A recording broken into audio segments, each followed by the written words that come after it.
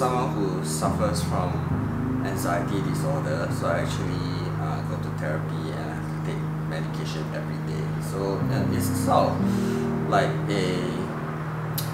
not a full bio-autography, but sort of based on my own experience. I hope that the story and our film will bring across the idea to people that whether you're suffering from mental health conditions or you are someone who might have a friend or family member who's suffering from such conditions, you can reach out to each other.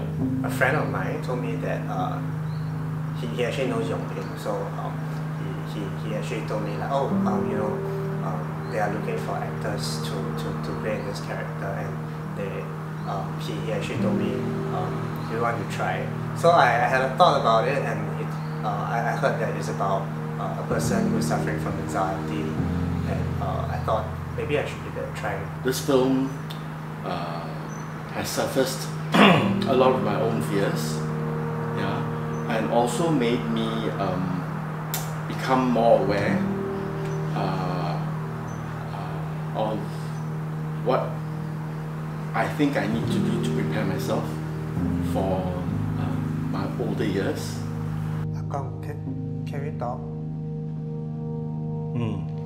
Personally, I'm a content creator, and also I'll call myself a filmmaker. So I'm constantly looking out for stories, and also especially things that are about human connections.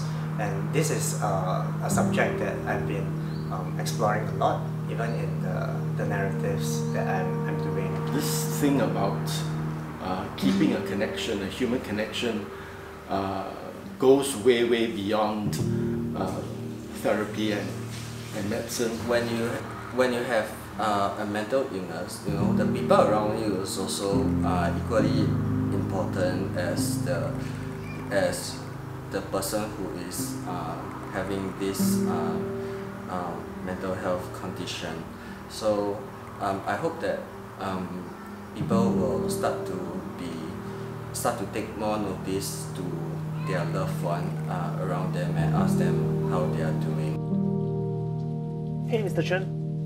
So, how's everything so far? Recently, I came very close and actually enrolled myself for counseling. I think that had I not sought help, I think I wouldn't have been able to cope as well. It was like one of the darkest periods of my life, and there was, and I actually suffered something that I actually do identify as anxiety attacks. So they come episodic, like in episodic attacks, and these are actually not very pleasant things to revisit. But in approaching the script and also the character, I have to put myself to recall these things in order to do the character justice. You don't have to be a doctor to reach out to your friend, to reach out to your family member. It doesn't all fall on the doctor and medicine or the therapist.